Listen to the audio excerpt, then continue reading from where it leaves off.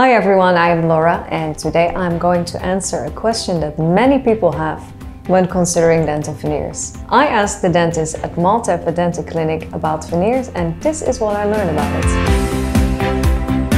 So the question is, do veneers stain or discolor over time? And the short answer is no, they don't. The materials used for laminate veneers are not prone to discolorization and they preserve their original color permanently. You may be wondering what makes laminate veneers different from other types of veneers. Well, it's all in the materials. EMAX laminate veneers are made of high-quality materials that are not prone to staining or discolorization. So you can rest assured that your veneers will maintain their original color for a very long time. It's important to note that there are different types of veneers out there, and not all of them are created equal.